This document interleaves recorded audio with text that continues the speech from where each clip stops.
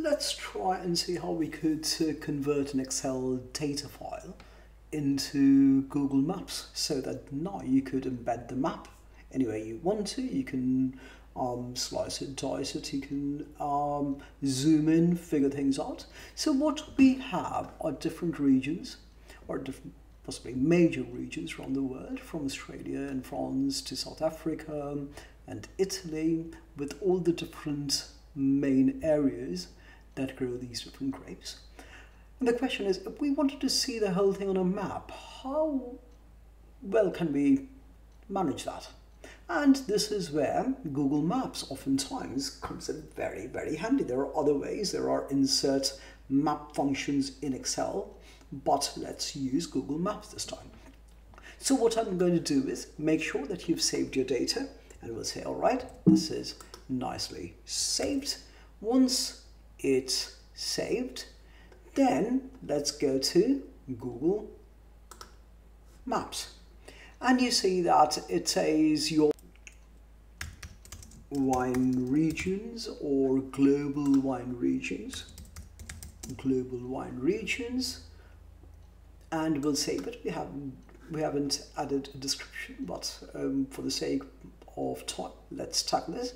Then we import what we need to import. So we know that our information right now is tucked away somewhere out here, and I'll just pull that info and let Google upload. Now, the minute Google uploads it, it says choose columns to position your place mark. Now, of course, that has to be what Google would use to figure out a spot on the map. So intuitively, it ought to be region. So say region, continue. Now they're saying, how would you like to mark the wines? And we could say, you know what? Let's try it in terms of the grapes. So we can now look at all the major wine regions and the main grapes associated with the wine region. And we'll say finish.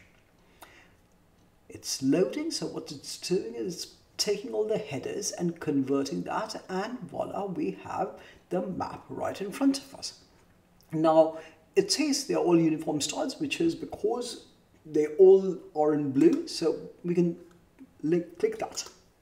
And now say, all right, you know what, I'm going to rather go for, I don't know, the VLOOKUP number that I use, and that's mainly looking up the body, and we will say we will use that as a setup, so low to high, and we've got that. Now you immediately see that the colors change, and that gives you a sense. So we can say, you know, what ought to be the range. If we keep it at 5, you can now set these labels in terms of the body and all that stuff. So we could easily do that, and now when you click on something, it tells you the body. I should have called it body out here. Stellenbosch, South Africa, deep and earthy, banana flavor. One of the vintners out there is Lavigny, and the body is about 8. On the other hand, if you look at this part of Argentina, which is a Malbec, body of 8, bold and spicy, sour cherry.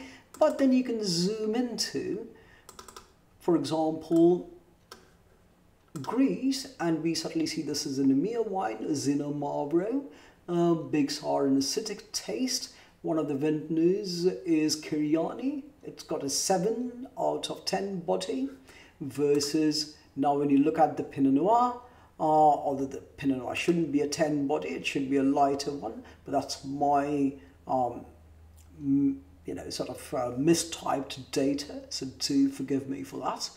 But this gives you a quick take on the general wine regions.